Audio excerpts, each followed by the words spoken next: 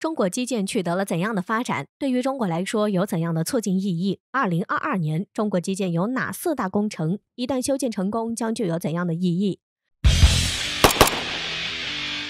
近年来，随着中国基建技术的飞速发展，这就使中国基建大大提升了在世界上的影响力。这在一定程度上使中国基建被越来越多的国家所熟知，这在侧面上也大大加快了中国基建的发展，并使中国基建在世界上受到了越来越大的关注，也有着越来越大的影响。随着中国基建取得的飞速发展，这就使中国基建加快了建设步伐，也一次又一次突破了各样的难关，由此建设出了为世界为之震撼的大工程，这也使中国基建再一次惊艳了世界。然而，对于中国基建来说，2022年将不平凡的一年，因为有许多的工程将在今年问世，也将不经意加快中国基建的发展，以此达到最好的建设效果。而中国在2022年所建造的工程都可以被称之为超级大工程，具有相当大的难度，一旦都建成，个个都将惊艳世界。接下来我们一起来看看中国基建在2022年将建成的4大工程。第一个工程，藏水入江工程。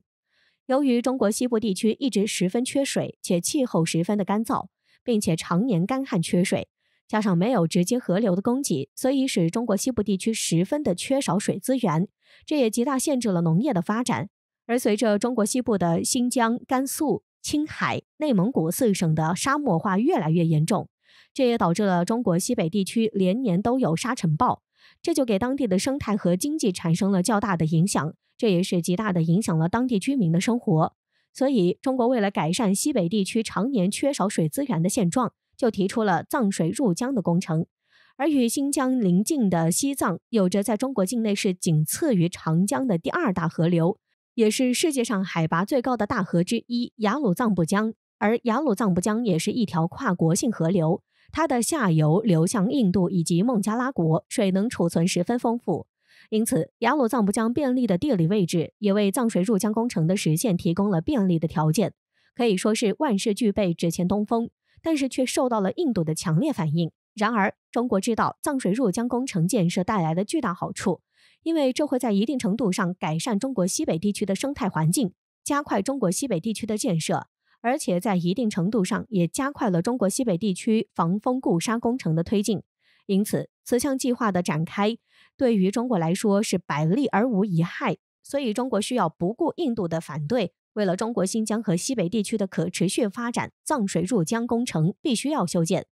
随着中国藏水入江工程的修建，这将为中国西北带来巨大的好处，并且在一定程度上也将大大改善中国西北地区的生态环境，加快中国西北地区的建设。这在一定程度上也加快了中国西北地区防风固沙工程的推进。因此，中国正在积极推进藏水入江工程的建设。第2个工程，中国白鹤滩水电站取得较大成果。据悉，中国白鹤滩水电站是中国西电东送的重大工程，其作为全球单机容量第1的水电站，也是当今世界在建规模最大、技术难度最高的水电工程。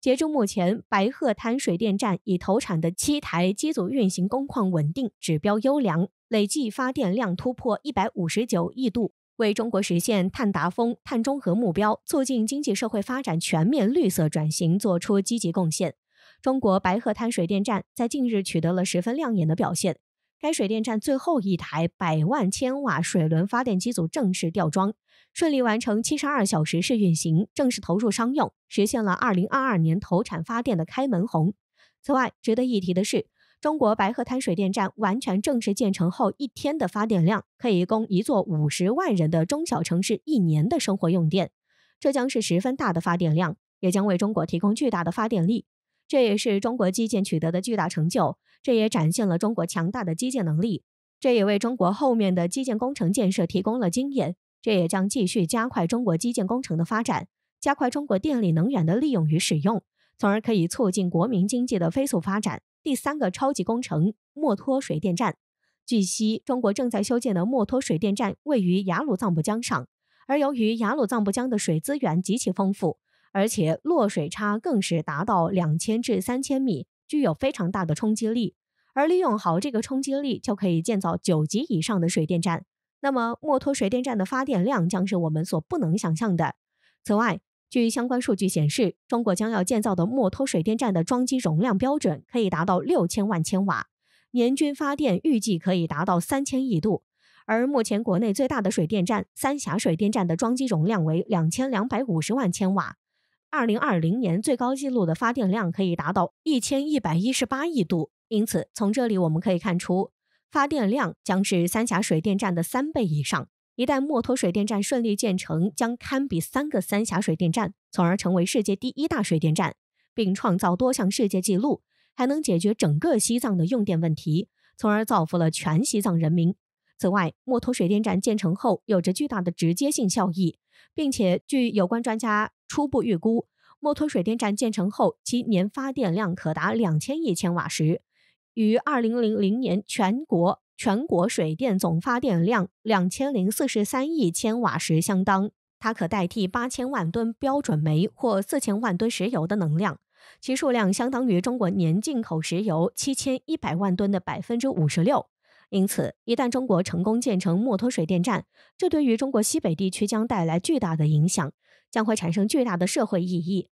所以，这对于中国来说有着极其重要的促进意义。第4个工程，中国空间站。中国空间站就是中国计划中的一个空间站系统，预计将在2022年前后建成。空间站轨道高度为400到450公里，倾角42到43度，设计寿命为10年，长期驻留3人，总重量可达180吨，以进行较大规模的空间应用。由于2022年是中国建设空间站的关键之年，这也使得中国在2022年计划安排40余次宇航发射任务，从而使得中国空间站全面建成。且随着国际空间站在之后几年退役，中国空间站将成为唯一在轨运行的空间试验室。这也突出了中国速度和中国在空间站的发展上将要占据绝对优势。在去年空间站的核心舱发射成功后，目前已有数名航天员进入到空间站中，而后续的部分将在今年全部发射。届时，这个空间站将以完整形态出现在太空中。值得一提的是，中国在公布了2022年空间站的新计划后，就主动要求各国加入，目前已经批准了几十个国家的申请。当然了，对于美国，中国是不会允许其加入的，因为此前就是美国在空间技术上竭力排斥中国，而且限制技术不对中国开放，这才使得中国在空间站上的发展可以取得如此大的成果，